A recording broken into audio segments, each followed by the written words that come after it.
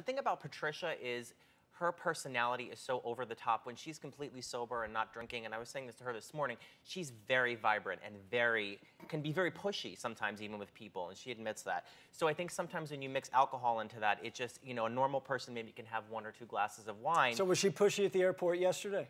She wasn't pushy. I think she was a little nervous, and I think she was kind of a little, I want to use the word maybe sloppy, just kind of like, you know, you were kind of walking around. She was crashing into some people. So were you drinking yesterday at the airport as well? No, I was completely exhausted.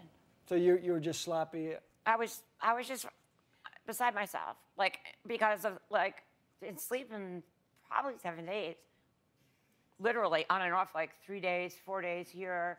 You know, I mean, one of our producers said you actually had wine in your coffee mug. What's that? Did you have wine in your coffee mug? No.